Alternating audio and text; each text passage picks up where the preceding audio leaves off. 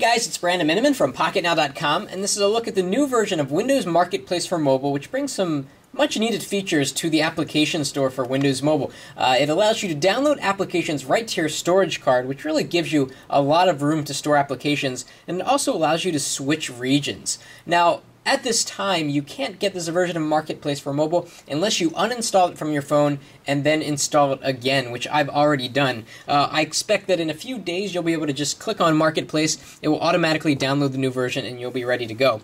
So these changes are very subtle, really. If you go into Menu and Settings, we can change the default install location to the storage card, and it'll show you how much space you have available. So I have a 2 GB card installed right now, so I can store a lot more applications than if I were to install it just to the device itself at only about 100 megabytes.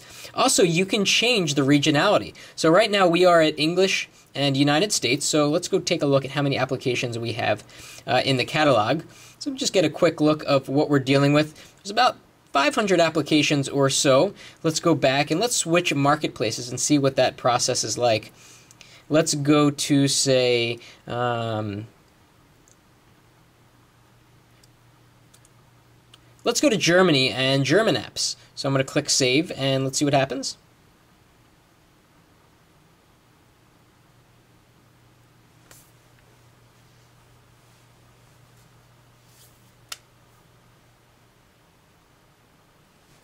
Okay, so here we are in the German marketplace, presumably, and we have a lot less applications. It looks like the US English marketplace is where most of the apps are found.